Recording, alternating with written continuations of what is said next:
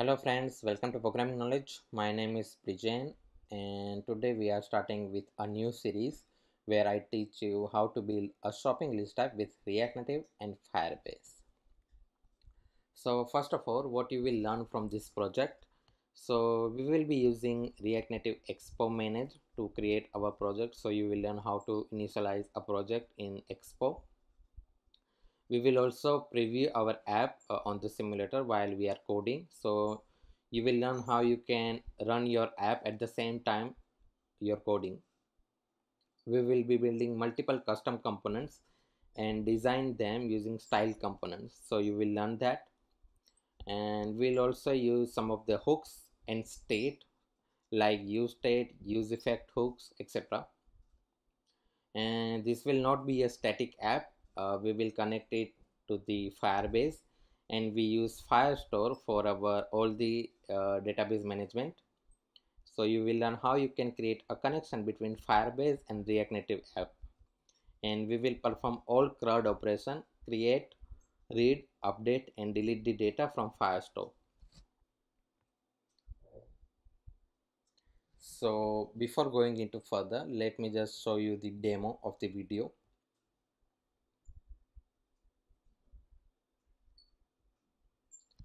So here is the app that we will be building. So as you can see, we have a heading called shopping list. These are the number of items that are present in our app. So currently in our list we have no items, that's why it's 0 right now. Here is the delete button. Using this delete button we can delete all the item at once. Here you can see the today's date. We have a beautiful logo in the background. We have a new button, so user can click on this button and a prompt will be open. So here you can write anything, let's say milk, and if I press on add, it will be added to the list. Let me add another, let's say bread, add, let's say drinks, add. So right now we have total 3 items, that's why it's showing 3 over here.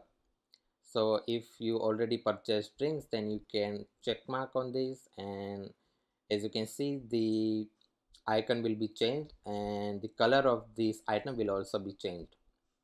So if you change your mind and you don't need bread, so you can click on this delete button and it will be deleted. If you want to delete the entire list, then you can click on this delete button and all the item from the list will be gone. So you will learn how to create this beautiful app from the ground up.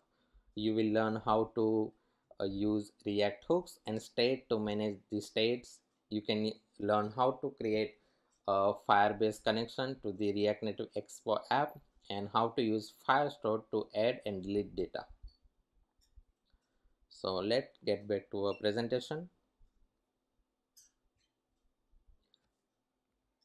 So what you need to build this project? So first of all, you need Node installed on your machine.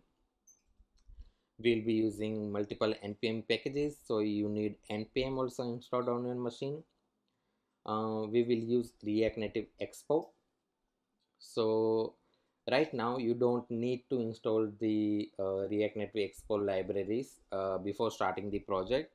You can run a single command from the Expo CLI to download all the dependency at once. So open your browser and type React Native Expo.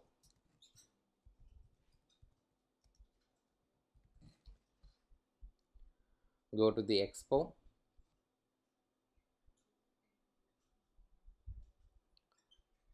go to the docs, here installation. Here in the installation process,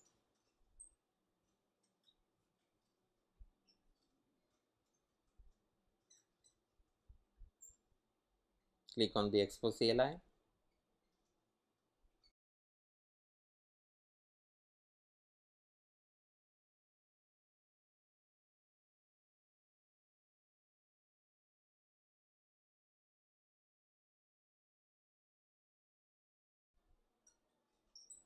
Okay, so you can copy this command npx create expo app, and here you can type the name of your app on your terminal or command prompt if you are on Windows machine.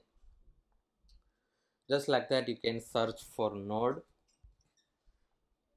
and you can download Node, the latest version for Node on Mac or Windows if you are using Windows machine, and you can use the npm package as well. So, and the last thing we need is Android Studio, because we are going to preview our app on a simulator. So if you are using Windows machine, then you need to use Android Studio to open the Android emulator, and if you are using Mac, then you can also download Xcode from the App Store, so that you can also preview your app on iOS simulator. So this whole project will consist of a front-end part and the back-end part. So first we create front-end part. We will create beautiful design using JavaScript and React Native syntax. We will create these custom components. As you can see, if I click on add and type, let's say, milk, and add, this is our custom component. It has a check icon, it has a text, and it also has a delete button. It has some border radius and background color, so you will learn how to create that and using style component also. So that's it for this video. From the next one, we will start to initiate our project in React Native Expo and start doing the coding. Thanks for watching it.